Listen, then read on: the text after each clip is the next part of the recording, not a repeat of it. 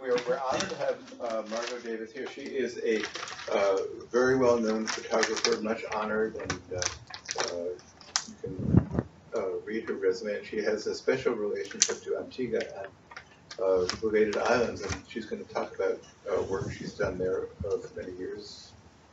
So, thank you, Richard. Okay. Thank you all for coming out on this beautiful day. Why anyone would want to be in a neon-lit conference room, but anyway, thank you. So I thought I'd try to do a little bit of about three or four different things. One, just to try to give you a very sketchy history of Antigua in the Caribbean. I assume most people here know that it's not Antigua in Guatemala, the capital or the former capital of Guatemala, although even my gallerist in San Francisco excitedly called me up one day and said, oh, there's a whole beautiful Mayan market they're showing in the Chronicle on Antigua. And I wrote back and said, you've got the wrong demographics. So a lot of people do confuse that. They both confuse the place itself. We're going to be talking about Antigua in the Lesser Antilles in the West Indies, the Caribbean, and not Guatemala in Central America. And we're also talking about Antigua, which is the same spelling as Antigua, but in my part of the world, the Caribbean, Antigua is the correct mispronunciation of the word. That is, was taken from the Spanish, and you know, the British usually butcher up language a little bit, so they made it into Antigua. So Antigua is the correct, basically, mispronunciation of the word.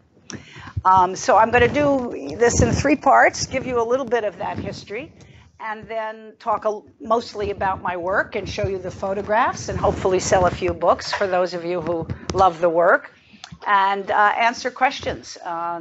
So because I have no idea whether people are more interested in well, there's another part to this, which are the storms, because I've titled my talk now, it's morphed into Before the Storms. And that means that this work that I did, 1967 to 73, was well before the storms, because I'm referring to the hurricanes of past September. But in any case, the land, Antigua was spared, and I'll talk about that in terms of what happened during those storms further down the line. So just to let you know that starting with let me just say that this is one of the iconic images. It's on the cover of my brand new book, which I have some in the back for sale eventually. But this is an iconic image of English Harbor, which is one of the more famous historical sites on the island. And Lord Nelson, that's the place where he declared the dockyard and fought all of his naval battles. And so the famous Lord Horatio Nelson, this is the famous place. And the image is kind of reminiscent of, you know, Columbus sailing into the island on his second voyage, which he actually did. So that's why I've started with this image, but I'd like to move on to the next image. Is that up or down here? Up, over? Down. Down, okay. Just to show you a map of the island. If I stand in the middle, can everybody see one of the other screen? Okay, so I don't have to move to the side. That's a map of Antigua, 108 square. It's an old map. I think it's 17 something or other. It's the famous Baker Jeffries map of Antigua. 108 square miles, about 10 by 12, something like that. You can drive around the whole island in an hour and a half or less. So there were pre-Columbian settlements on the island from 2900 BC. And those various pre-Columbian settlements lasted. Of course, they got dispersed. One Indian group would fight another and they'd get wiped out, but all the way through to the 17th century. They were pre-agricultural, what they called archaic peoples, and they had various different groups. Saladoid came from Venezuela, the Arawaks spoke a different language, and then the island Caribs fought the Arawaks, and the Arawaks got wiped out, and the Caribs took over. And they raised pineapple, what they call as Antigua black pineapple, which is quite famous, corn, guava, tobacco, cotton. They were agricultural peoples, but they also fished those waters. So I'll tell you the Carib story right now, because I produced the Art for the Islands fundraising and relief effort that I got involved in the last 2 months since the storms. I produced this poster for the group, Art for the Islands. And the reason that they were so excited about it was that the money from this fundraiser, which we just did this last week, I just came back, and we raised $35,000 US for the islands, for the people, Barbuda and Dominica. Was for Barbuda and Dominica. In 1970, I took a picture of this little girl in Dominica. That's a long time ago, but she is a pure so-called Carib Indian. She's from the Carib Reservation in Dominica. There's only one left in the entire Caribbean. And at the event a few days ago, a Dominican woman came up to me and said, well, you know, it's really a no-no to use the word Carib anymore. Our parliament in Dominica has not outlawed it, but basically said that it's a Western expression, and that these are the Kalinago people. So theoretically, she said, I'm sorry to see that you put Carib Indian girl on your poster. It should rightfully be Kalinago. So that was an interesting, you know, live and learn. So from now on, this will be titled Kalinago Indian Girl from Dominica, 1970. Where did the word Carib come from? It came from a Spanish word, carabelis, or something meaning cannibal. And that's one of the reasons that the native peoples, the Kalinago, objected to the use of the word, because they were described as cannibals, basically, which they were. From the research I've done, it seems like they were, but they didn't like, the modern generations don't like that description, and I don't blame them. They had other characteristics, you know, but then I guess the word Caribbean came from the word Carib, you know, I mean, voila, there you go. So they had what? Carib trees. Oh, that's a different. It's a different knowledge. So she was adopted by a Dominican writer by the name of Mrs. Phyllis Alfrey, very, very famous Dominican writer. And I met her at Mrs. Alfrey's house in Dominica, and that's how I made that portrait of her. Okay, Christopher Columbus sighted the island in 1493, and he couldn't settle it because of the fierceness of the Caribs. And so he chased away, basically, and England didn't colonize the island until 1632, several centuries later. And then the people started to raise, of course, sugarcane, tobacco, ginger, indigo, that kind of thing. And so life went on, and we all know about the slave trade, which was developed out of West Africa. 99% of the population of Antigua, and you're going to wonder why these pictures are all of African Caribbean types, that they were all imported in the slave trade right across from the west coast of Africa in the transatlantic slave trade.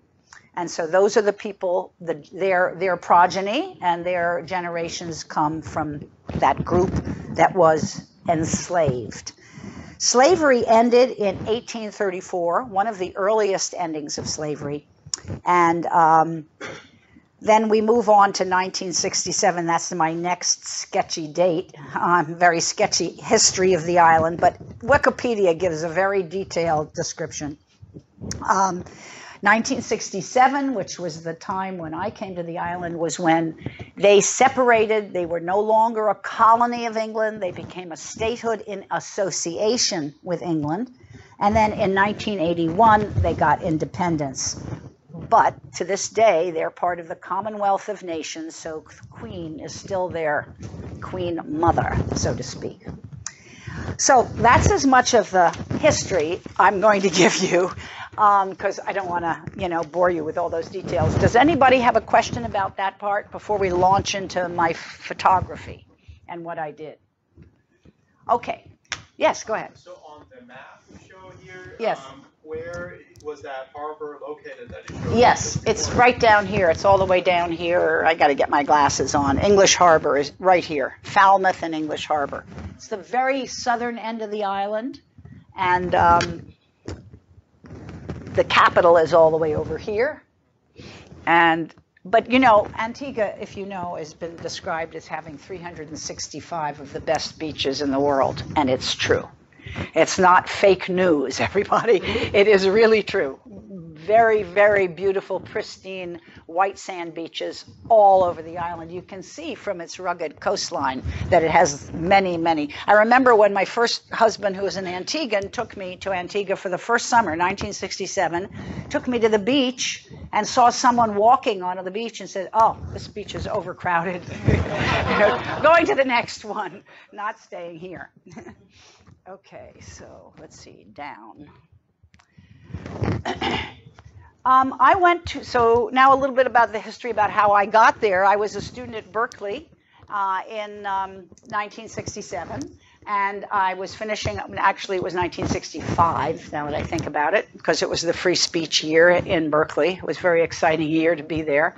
I was finishing my degree, and I met a student who was finishing up his PhD from Antigua. And I loved to dance, and so I met him at a party, dancing party, and we got to be friends and boyfriend, girlfriend, and then he said, why don't you come and see my island, and that's how that started. And then a year or two later, we were married, and I have 2 children who are part Antiguan, and so I've gotten, as a result, completely enmeshed with the island. And the years he was a professor at Stanford, in the classics department. That's a whole other story of how an Antiguan got to be a Latin professor.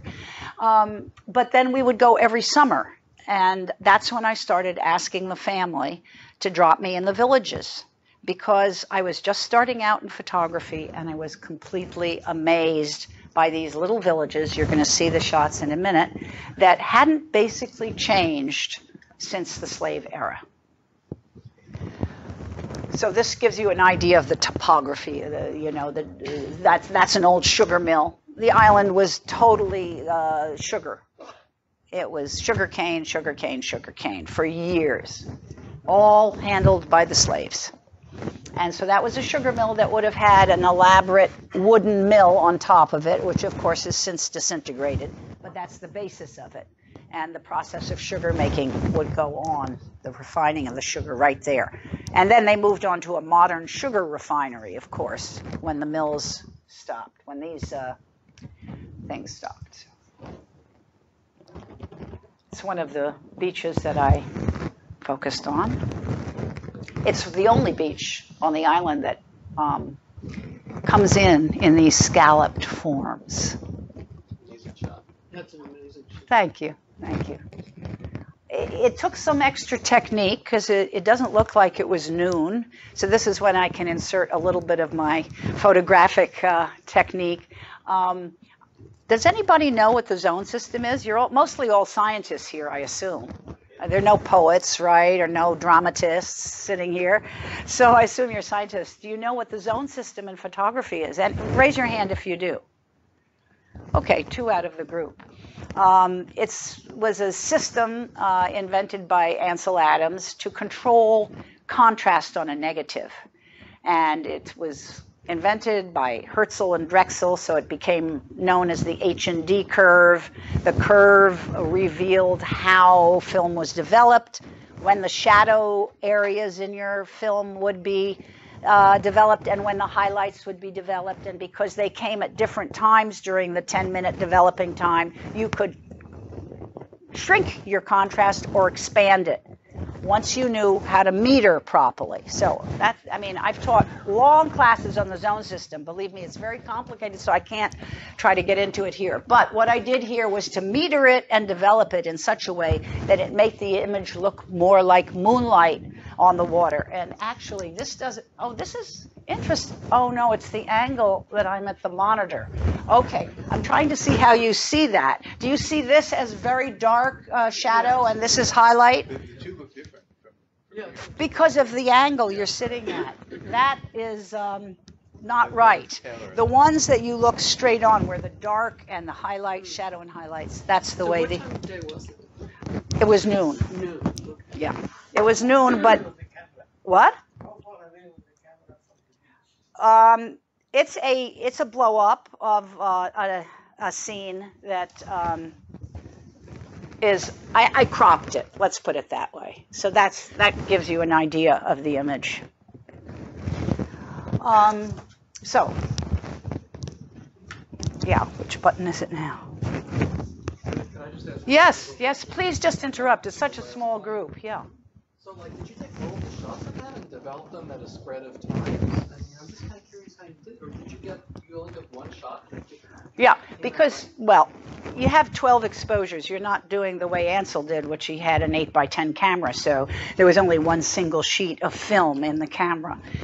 So I had to figure out how to get 12 exposures in the same normal or normal -1 or normal -2 or normal +1. So I'd have to do 12 shots in the same situation. This required a normal +2, I think, because I wanted to expand the highlights to give the idea of that contrast. So I measured my shadow areas, which would have been in here, put them in the right zone so that I would get this detail. I wouldn't want it to go too dark. So I got that, expose for your shadow areas, and then develop out for your highlights. And so you only need one shot if you got it right. But you have to have that whole knowledge base about the zone system. Does that answer your question? Okay, So there were 12 shots. Yeah, well, I mean, there were other shots that I just would let go, but they are developed in the same way, exactly. So I'd lose some, gain some, you know. If I was doing a big view camera, I could handle it with one shot only. But so with a medium format camera in which you have those 12 shots, you gotta just make amends. Whoops, wrong way.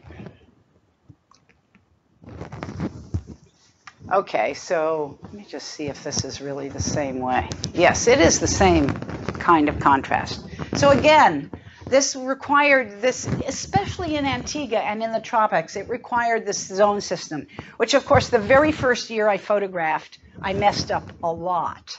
And so my teacher at the ASUC studio at Berkeley said, I wanted to let you go. I wasn't going to explain the zone system to you, to a beginner, because it's an advanced idea, and until you go into the field and make mistakes and come back with all these dark faces and bleached out highlights, you're not going to understand. And he was right, because I said, Dave, I'm having a horrible time. They're black people, their faces are going black. And I've got all these screaming sugarcane fields and galvanized, roofs. And what am I going to do? He said, okay, finally, now you know what. Motivated. What? You were motivated to learn. Yes. Then I had, not only motivated, but I had in my head the reason why I needed to make this shrinking of the contrast. Because our eyes just operate in a normal world. If you look at the scene out there, they have the capacity to take in all of these different, what would you call them? What? Textures? No, not textures. Highlights? Yeah, the different tonalities, but film can't, and pixels certainly can't. Okay, so if you want to talk to people like myself, why we stay with film, continuous tone film does the beauteous thing that we want to happen like this, which digital just won't do for us as well. Let me put it that way. Well, you don't get to see the grain. That's right. You don't see the grain, although if you can see, I don't know if they call it grain, you can see the noise. That's what they call it, noise. But anyway, so here was a young girl watching me photograph someone else in the village.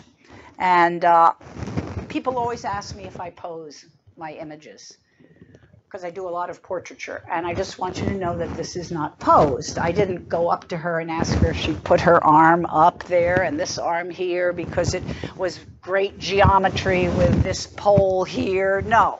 I just turned around and there she was. And so the intervention that I do is to go like this.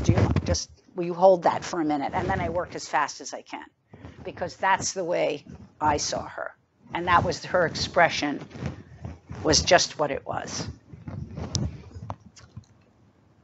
Do people ever want not to be photographed? Oh, yeah. Yeah, and I usually ask, and in countries, as you know, I went on to make another book where the images are from all over the world. It's called Under One Sky. If you go onto my website, you can see all that work.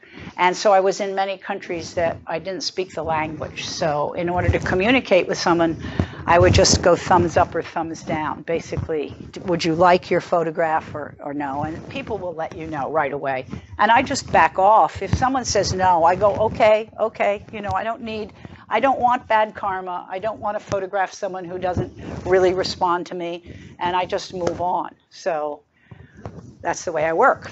The person is in a very nice pose that you want to capture. Sometimes asking them something, they're going to move. Yeah. So you can sense it, because first of all, if they're going to be hostile and they don't want to be photographed, they're not going to just sit there and look at you. Probably going to move, especially if they see you coming up with a camera. It's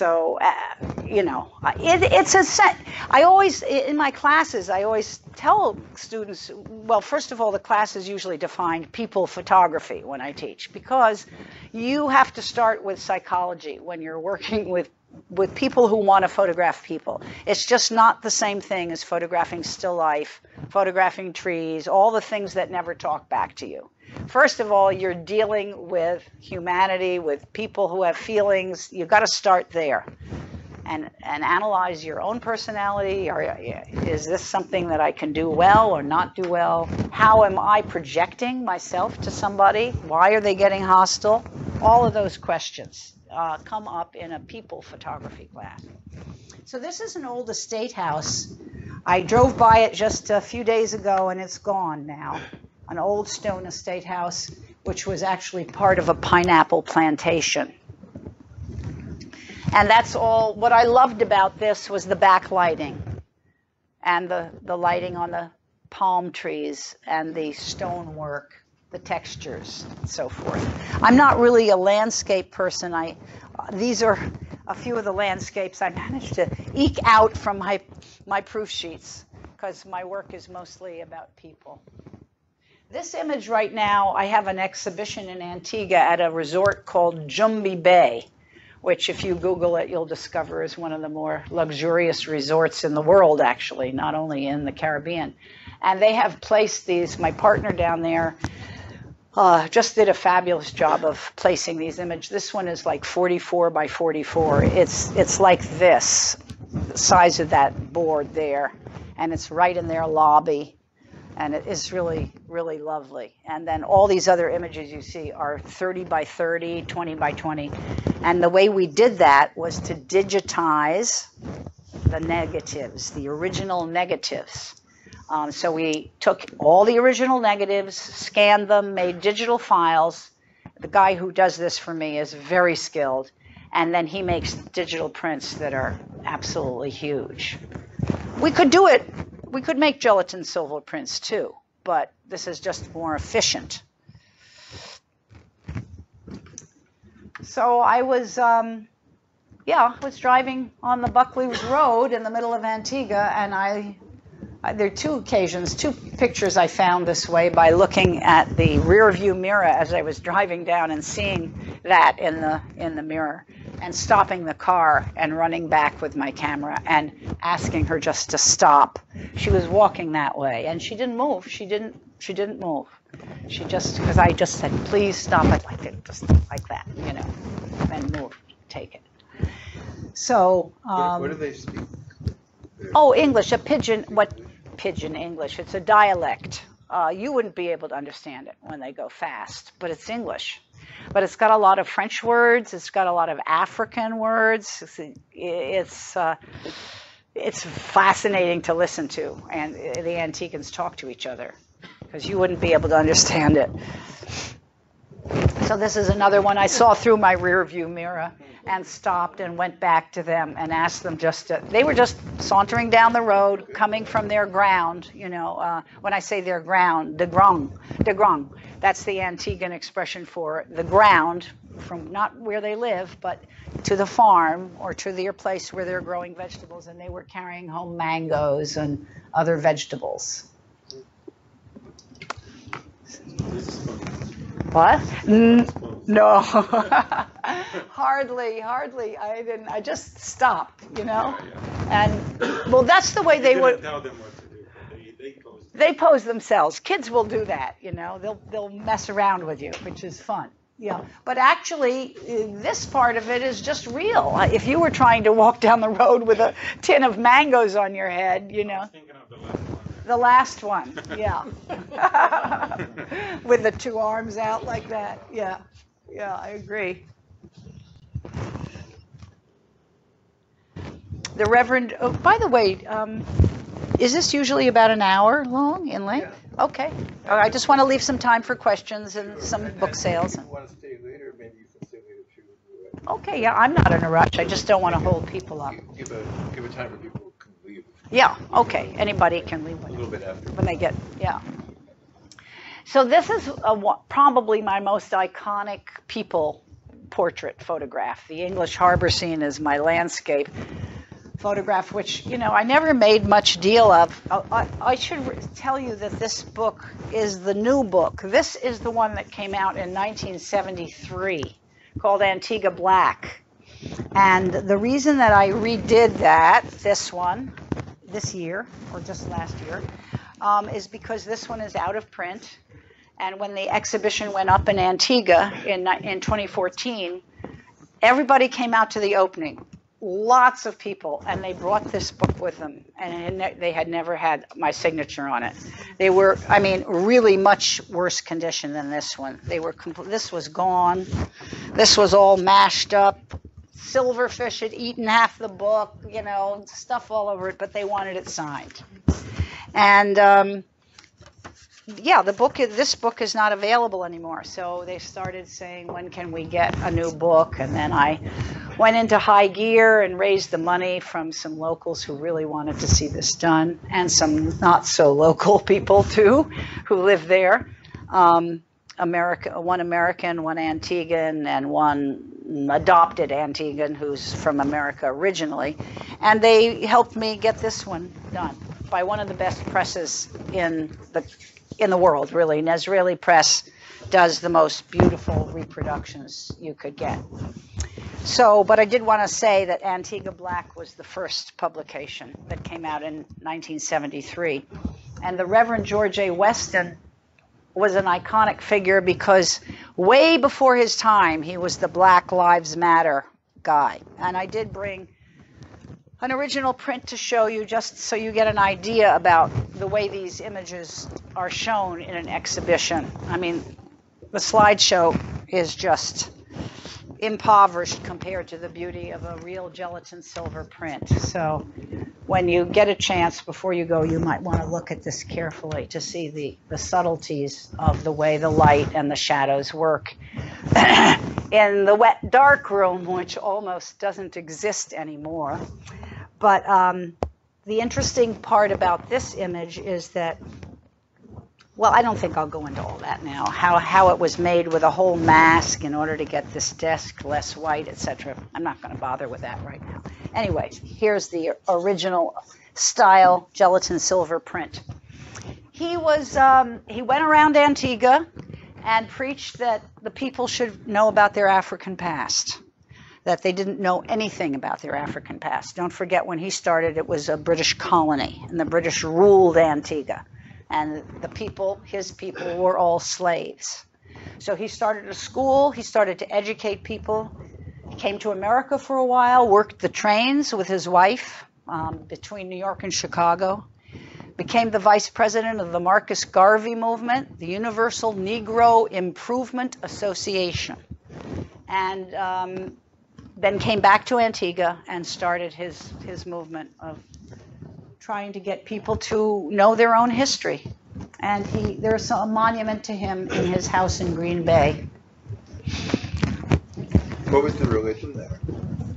The religion Antigua? in Antigua, it's mostly comes down from the English Anglican, but there's a lot of Methodist and Baptist. And So is he an Anglican? he was a reverend in the African Orthodox Methodist Church. African, emphasis on African Orthodox. Yeah. Kind of a lay reverend, you know. So that gives you an idea of the way the beaches used to look. I was on this beach a few weeks ago, and there's maybe 4 or 5 palm trees left. Through the storms and the bugs and various diseases, the palms are gone. Oh, God, I didn't shut that off. Let me just shut this off. Oh, good. Let me put this on mute. Oh. Are you on a hillside in this photo? Yeah. So, voila. Yeah, I forgot. I told myself, don't forget to turn your telephone off. On the previous one, are you on a hillside? Taking a photo? Previous one, okay. Yes, I am. Mm-hmm. I have on my Hasselblad 2 different lenses. At the time I had 3, but I never used the wide angle. I never liked it. So I had the normal lens, which on a Hasselblad is a 50 millimeter, an 80 millimeter, which is akin to the 50 on your Nikons, and then 150, which is akin to about 105 on the Nikons. So I had a normal lens and a telephoto, one telephoto. No zooms. It's all fixed focal, medium format negatives. The quality of these images, they can go up to this size and they don't fall apart. Young woman in the village. Crisp, Margo. Sorry? Crisp. Yes, crisp. That's an interesting word, yes. It is. Sharp, very good acutance. So, the Caribbean is famous for its steel bands, and Antigua has a whole thing where in August they celebrate the emancipation of the slaves. And they play the steel bands and they march through the streets. And Juve, they call it Juve Monday, Juve morning. Everybody stays up all night and dances and celebrates, and it's their thing. These were bananas in the marketplace that were dumped on the docks from Dominica. That won't be happening for a while. Because Dominica is the island just to the south that you must have heard how it was completely devastated. But it's also a tropical rainforest. Antigua's dry, has a problem with enough rain. Dominica has 360 some odd inches a year and is a tropical rainforest. So that's the beauty of the Caribbean. You just run into all these different demographics, So these bananas all came from Dominica. So this dude was doing sugarcane, and so I was out in the field. I went down one winter in February to photograph the last sugarcane cutting. Beet sugar came in. Sugarcane disappeared. Antigua suffered from a drought. They just couldn't keep it up. So it was the end of sugarcane. So it's one of the last cuttings, and I have some more images. But what's interesting here is that I asked him to push his hat up. Why? After the explanation I gave you earlier. Because with the hat down, his face was in shadow. It was totally dark, and I would have gotten no features on his face at all. Didn't it run? Oh, yes. Mount Gay is Barbadian. Cavalier is the Antiguan rum. I don't think you can buy it up here. You can buy Mount Gay, which is from Barbados. They make wonderful rum, and they drink a lot of rum. Yeah. Rum punch, pina colada, all these great rum drinks.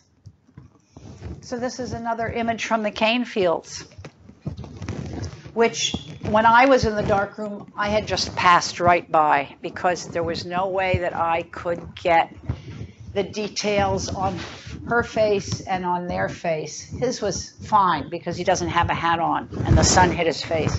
But as hard as I tried, I couldn't dodge enough. If you know enough about the wet darkroom, I couldn't keep the light off those faces and still get some good tone in the background. And I just gave up. When we went and did the new book, I just decided, you know, I'm going to give this negative to Gabe, the guy who does the scanning, and let him see what he does. Voila. Look at that. Look at her face. I mean, everything came out. There's some beautiful things about what happens in the digital process that couldn't, I mean, maybe an artisan technician in the darkroom could do it, but I couldn't. These are sugarcane shots.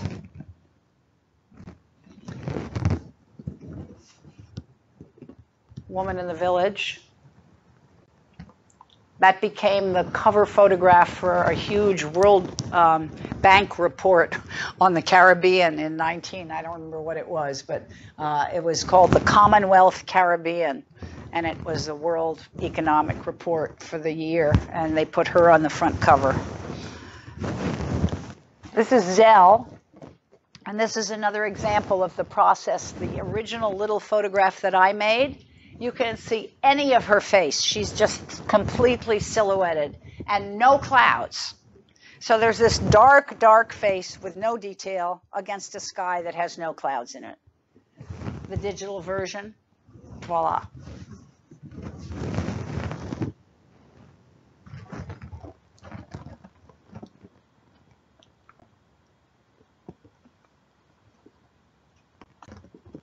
No running water, cart your water, do your washing, scrubbing, rinse it out, hang it out.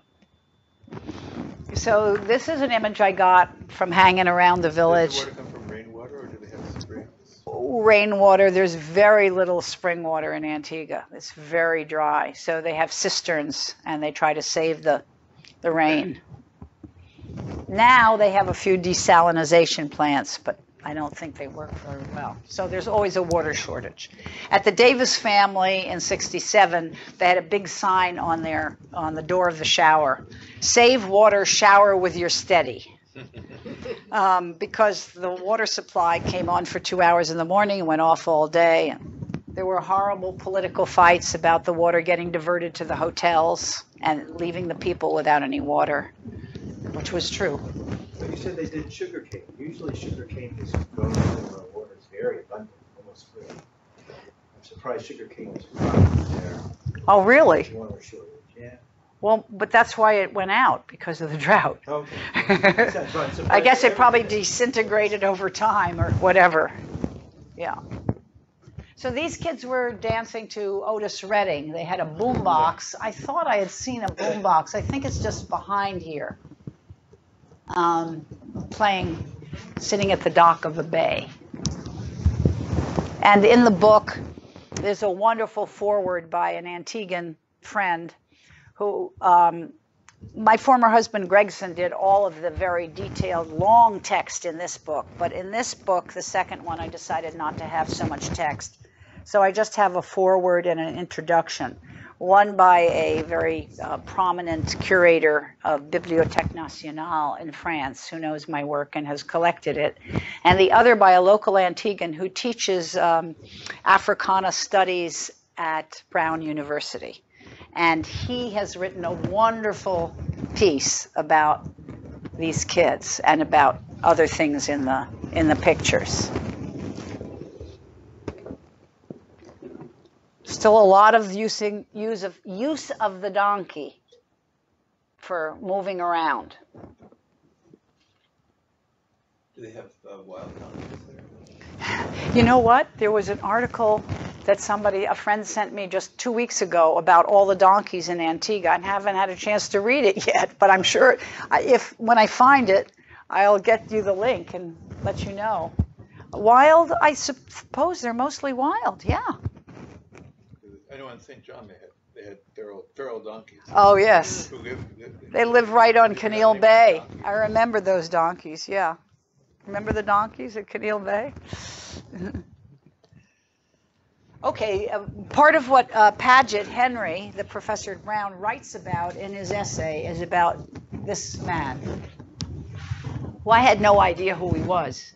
But when he looked through all the work to write the introduction, he said, oh my God, that's Mr. Seeley. He's a joiner. Do you know what a joiner is? Anybody know what a joiner is? Yes? Okay, how would you describe a joiner? Fine furniture maker, woodwork. And he made all the furniture for Paget's family. And he was home from Brooklyn. Oh, the only thing I knew about these two guys is that they said they'd come back for Carnival. They lived in Brooklyn. That's all I knew.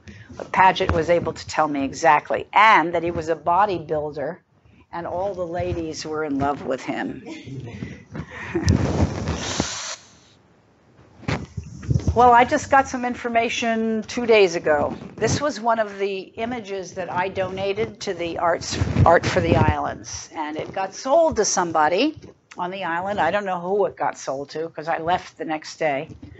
And my friends who delivered the print for me delivered it to somebody whose housekeeper gave me the names of these two people because she was from this village. So I now know that this is Aunt Lou instead of, I titled it Mother and Daughter. So Aunt Lou, and I think her name is Punjan or something like that. I have it written down. The little girl who is still alive now, obviously. She died last year. But it's always great to be able to write something like Aunt Lou and Punjan instead of Mother and Daughter. These are people hanging out on the village steps. And I hung out for a while so that they got very relaxed and forgot about me.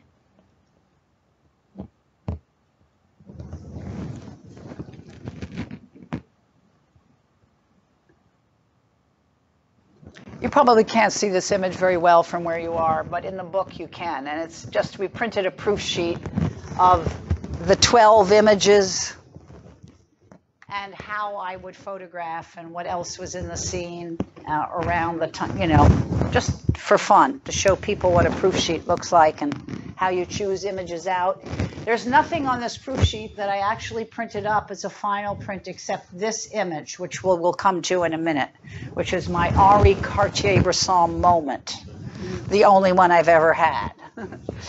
This is a cane worker, and he's sitting on the carrier, transport carrier where they put all the sugar cane to transport it from the fields to the refinery. Thanks.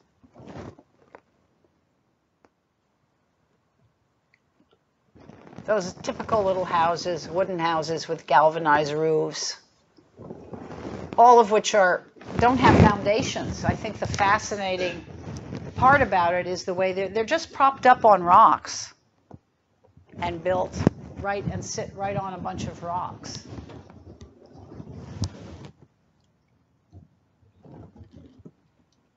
Portrait of a young man in Liberta Village.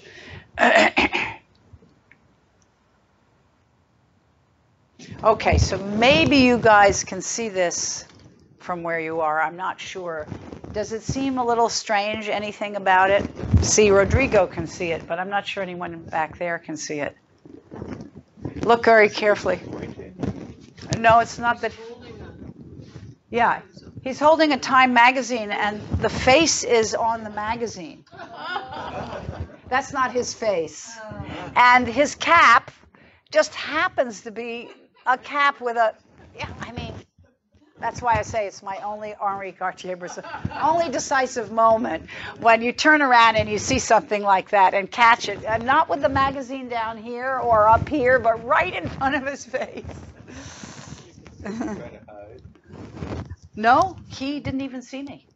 He was reading. He was totally engrossed in the magazine. And at the exhibit at Government House, there were a lot of people who were able to tell me, oh, because I had just said seen on Market Street. And they said, that's not Market Street. That's South Street, and that's Oscar Mason's nephew or niece, niece, and that's so-and-so and so-and-so, and so I had to change the title again. So now you see that beach in a fuller context where the water was taken. but the water wasn't blown up from this negative, or it would have been much less sharp. There was another negative in which I moved much closer, or else I put the telephoto lens on. This would have been a wide-angle lens. But that's Curtain Bluff Hotel. It's a very well-known hotel in Antigua, right on the bluff.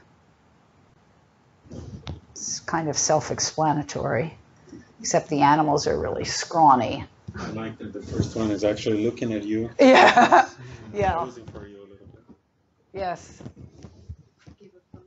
You don't usually get a moment like that when they're looking at you like that. So this is typical village, typical houses, wash basin, no shoes, crates. Okay, let me move along here, see if, I don't know how many more we have. These are schoolgirls in the Foundation Mixed School that's run by the Davis family. So I lived right upstairs, right from where these kids went to school every summer. And the school still goes on. This is one of the few houses left with grass roof. There are not many left like that. Again, the wood right piled on top of the rocks and the grass is used as a roof. This is the game of Wari, which is straight out of Africa and the Middle East too. It's known as Mancala in some countries and Wari in Antigua. And I don't know what they call it. You know, it's not an easy, it's a very mathematical game. I don't think it's like backgammon. It has all of its own rules, and it's played with Wari, with, what do you call it, seeds, little nickel seeds. You'd have to Google Wari, W-A-R-I, or Mancala. Is what? The same game, we play that in India. In India, yeah, I think that's true. It's in India as well. Yeah, you learn the numbers, depending on where you start, to make sure you're on. It's a very interesting game. Very well. It is a difficult game, isn't it? No. You count, you learn to count. You start off with equal beads. Uh-huh. You pick one up and distribute one number. That's right, that's right. Stop, and then you pick up. It's a very, you learn a lot of these numbers. Yeah, yeah. Counting, kids learn counting. That's good. Another schoolgirl.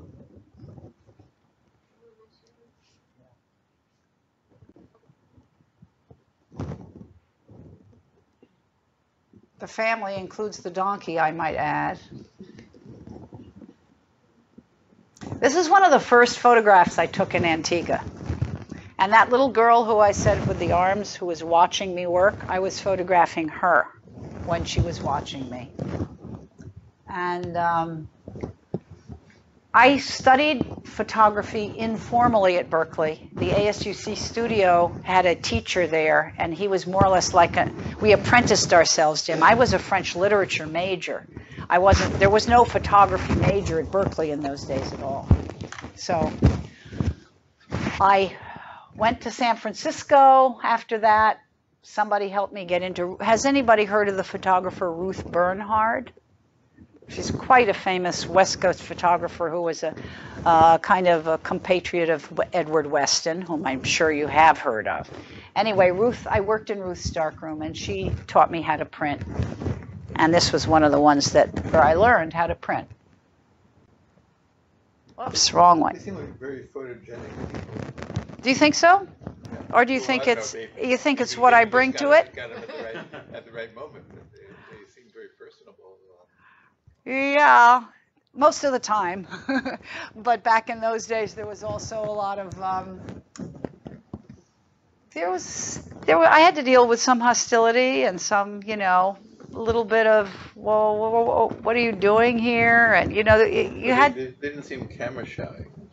The ones who are camera shy are not in my pictures. So basically, the ones that were happy to work with me are what you're seeing. There were some people who would run away, and then I'd hear their voices screaming or talking to their husbands or children about what some white woman was doing in the village, with a camera. And, there was some of that, but not a lot.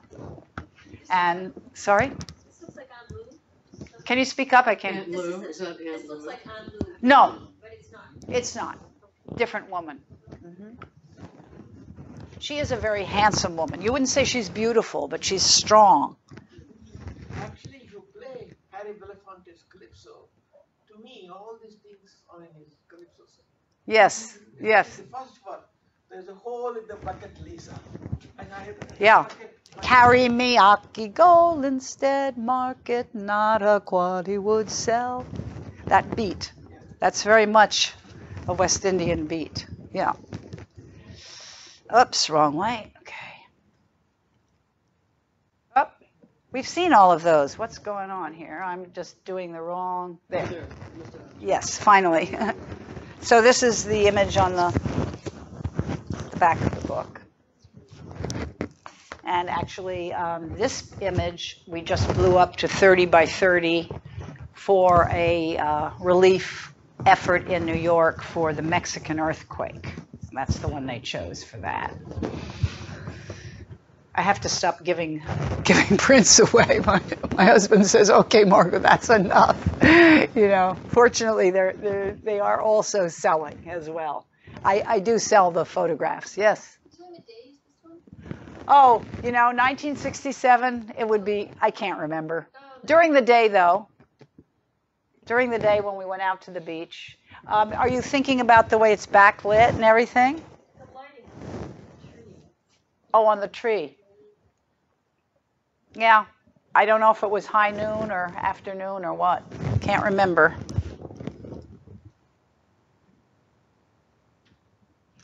So this is the last photograph, which is that last year, the book was presented to Prince Harry for the Jubilee in Antigua, which was the 100th anniversary of, I don't remember what, not independence, what was it? Oh, 50th anniversary of independence, that's what it was.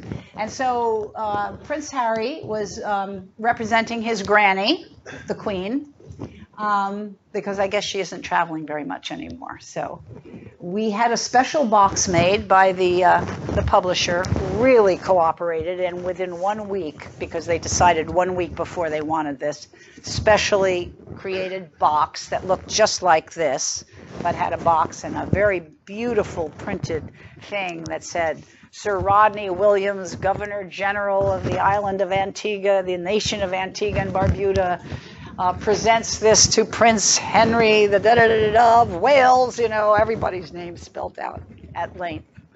So this photograph was taken at the celebration for the Jubilee. So voila, I didn't get around to talking a lot about how I worked in the villages, but I think you guys got the idea, basically. Any questions? Any more questions before we close off? Yes.